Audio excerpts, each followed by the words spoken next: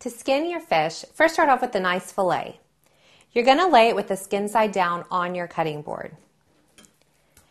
You want to make sure that you have a nice fillet knife that's nice and flexible and that it's nice and sharp blade. Next, start with the tail end of the fish and make a diagonal cut through the fish, but you want to make sure that you don't cut through the skin. You're going to want to do this at about a 45-degree angle. Once you reach the skin, go ahead and go parallel to the cutting board and hold on to the skin with your other hand. From here, you're just going to run your knife across the fish.